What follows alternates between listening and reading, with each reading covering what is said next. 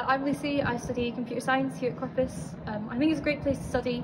There's like a really small, welcoming community. The food's brilliant by Cambridge College standards, and I think computer science here is really good as well because our director of studies is really supportive. I think the supervisors here, that's something special about Corpus, is that a lot of the supervisors are well known in their field. You get researchers from industry, you get well known academics, so you really feel like you're getting the best possible education.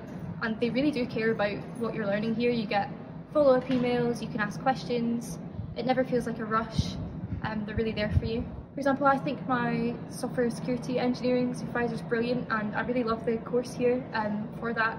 It's just such a nice mix of like case studies and practical, but it's a bit theoretical, it's a bit fun as well.